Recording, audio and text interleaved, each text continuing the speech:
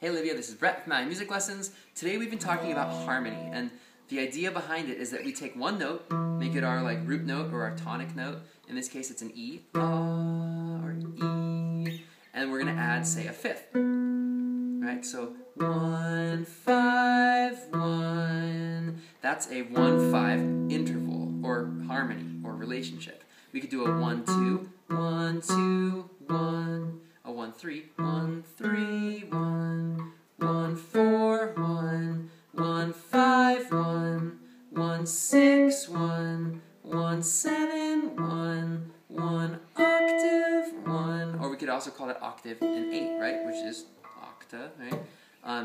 So we have that idea now, and we can play a chord off of that 8 note, a chord off of the 7 note by bringing a 7 into it, a chord off of the 6th note, in this case a C sharp minor 7, a chord off of the 5th note, which is we're going to do a B sus4, a chord off of the 4th note, which is going to be an A2,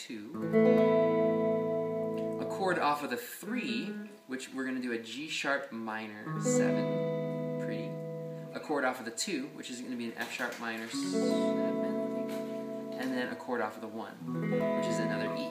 So this and this match pretty well, right? So play through that in the key of E.